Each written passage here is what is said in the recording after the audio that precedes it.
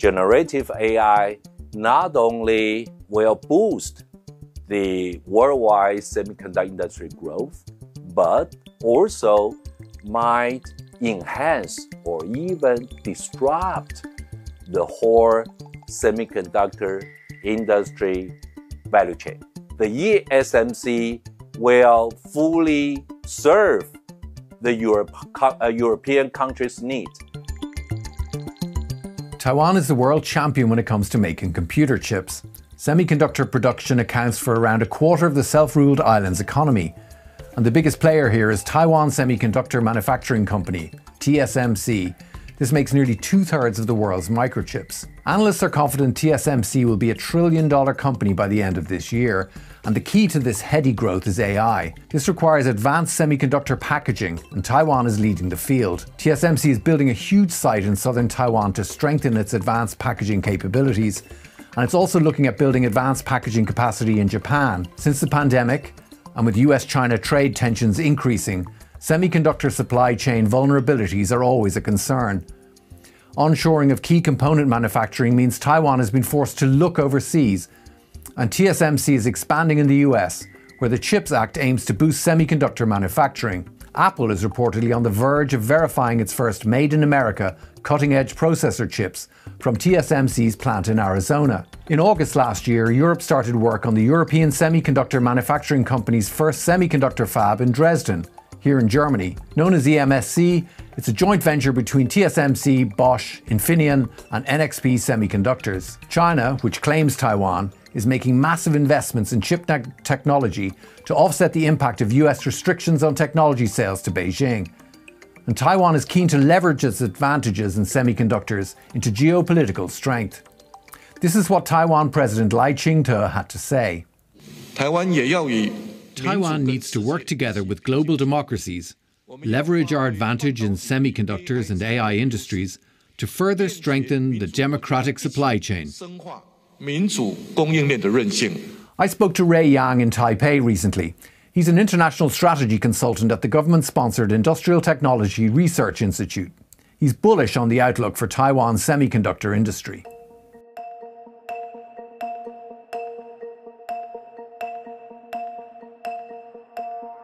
New developments in semiconductor packaging are contributing to the quest to extend Moore's Law. One promising development is advanced packaging, which can better manage the power consumption of a collection of chips while shrinking their total size. What effect will this have? Advanced packaging actually will go together with Moore's Law, okay, to bring the customers the best solution with not only the performance, but also the cost. Okay, and so advanced packaging is one of the actually not just emerging, it's happening. It's happening, and everybody in the industry knows if talking about specific word related to advanced packages, CoWoS. It's a chip on wafer on substrate, which is one of the key weapons, let me put it this way, of TSMC to attract NVIDIA, AMD, even Intel. The semiconductor industry developed the advanced packaging to collaborate with Moore's Law to bring the optimal solution to the customer. This is one. What role is geopolitics playing in the Taiwanese semiconductor industry? Of course, the trend is a geopolitical issue, which make the whole Taiwan semiconductor industry to follow our customer to be risk mitigation, to be diversified, to meet their local demand. Okay, so the geopolitics really is again also is happening, and it will actually, I think it will reward the whole Taiwan semiconductor ecosystem. Okay, so actually this is also one of the major challenge the whole semiconductor industry of Taiwan is facing. So there's a lot of discussion how we're going to react. What will the new Donald Trump administration mean for Taiwan? We are entering the Trump 2.0, which we think will make the geopolitical issue more tense. So including, potentially possible tariff increase. Okay. So all of these give us a lot of new lessons, let me put it this way. But we think that those, either you can say challenge or the new lesson, actually also bring us a very, very good opportunity. What impact will generative AI have on the Taiwanese chip industry? Now everybody buying the generative AI. Generative AI not only will boost the worldwide semiconductor industry growth, but also generative AI might enhance or even disrupt the whole semiconductor industry value chain. Because the generative AI actually is a very, very, there's a binding relationship between generative AI and the semiconductor industry in smart manufacturing. Also, generative AI will help the semiconductor industry to explore new materials, okay, new process, okay. Do you see Taiwan increasing its global focus? More investment in Europe? Yes. Okay. Actually, this is of course due to the pressure or the trend of the geopolitics, okay, which of course came from the automotive chips shortage, of course, okay. But I think this trend, from the very beginning, of course, these give us, the Taiwan semiconductor industry challenge, because actually in Taiwan, the ecosystem, the supply chain of the semiconductor industry in Taiwan is so efficient. This geopolitical issue actually also brings us very, very great opportunity. Why I mean this? We are more closer to the end customer. And the end customer's need, demand, voice, spec for the future, we can listen more. We sit down with the customer, for example, EMSC. Now we are very close to the automotive manufacturer of Germany, BMW, Benz. Actually, no matter BMW or Benz or Volkswagen, they are also,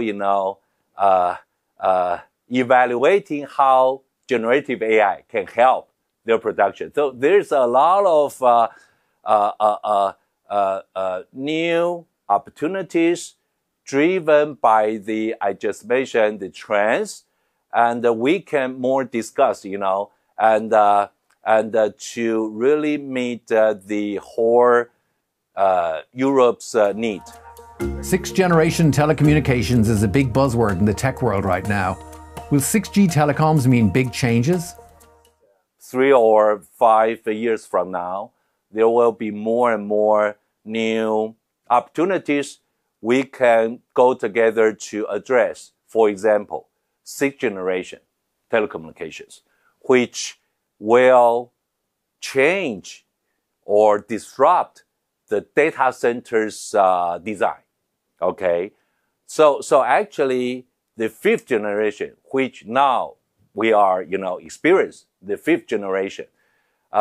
When we enter the sixth generation, supposedly after 2030, the sixth generation's network will be quite different from the sixth generation networks, which will need new chips with very, very lower power consumption, and also with need more and more semiconductor new technology. For example, silicon photonics, for example.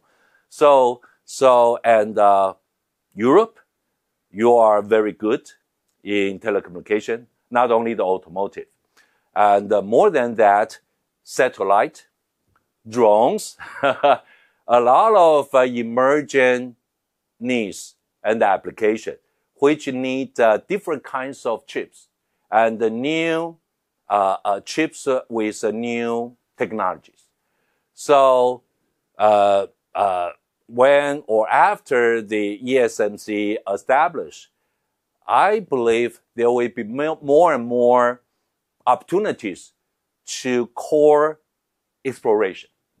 Together, of course, not only German, but also surrounding countries, the Czech Republic, Poland, okay. So I think TSMC, especially the ESMC, the ESMC's development shall be different from the TSMC in Japan or TSMC Arizona.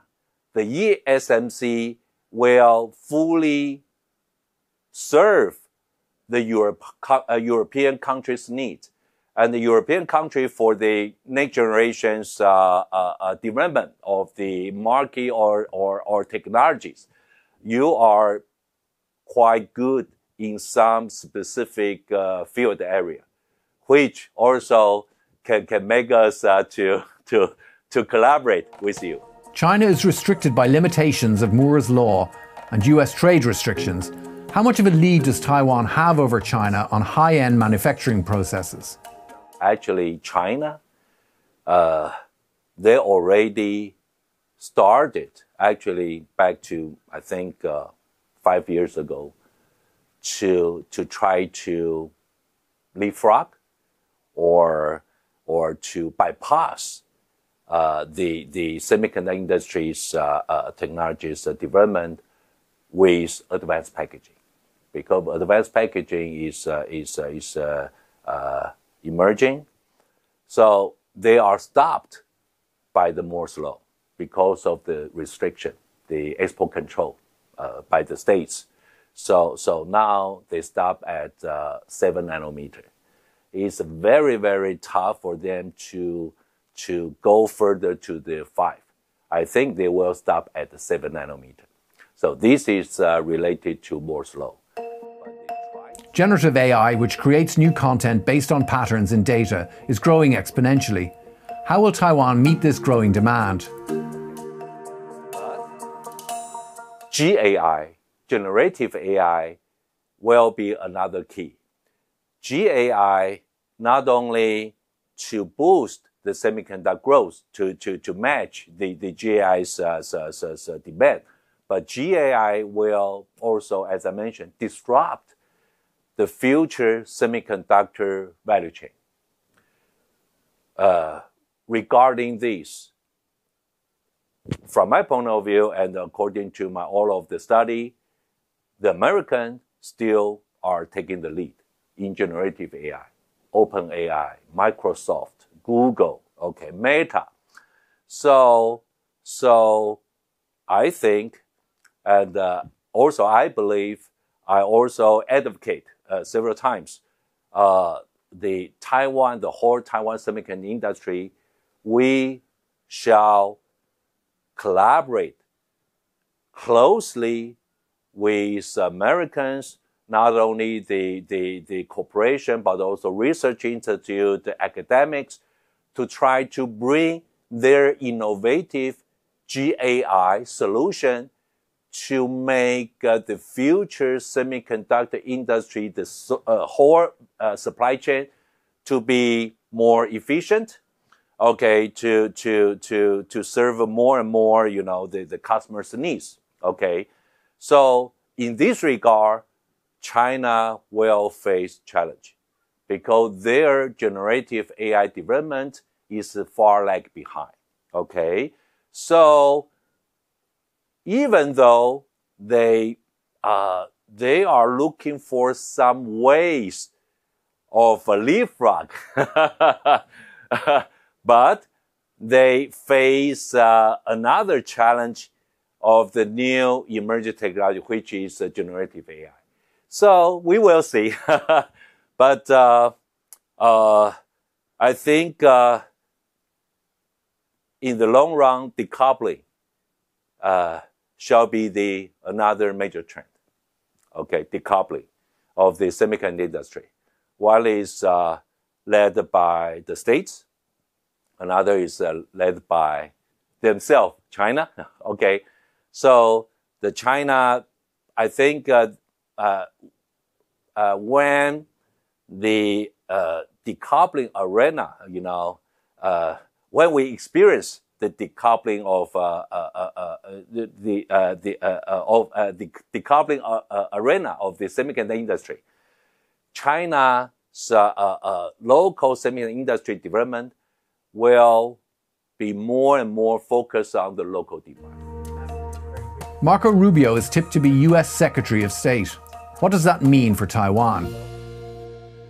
Actually, as I mentioned, Rubio's I foresee he will speed up the decoupling, okay, of the semiconductor industry.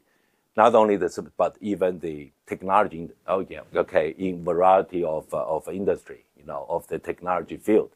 So it will speed up the decoupling, and so it will make of course, and the team of Trump, I believe it will make the two countries, the States and Taiwan, to have a more and more collaboration in the new, technology for the future semiconductor industry's reorganization, the new supply chain, the new value chain.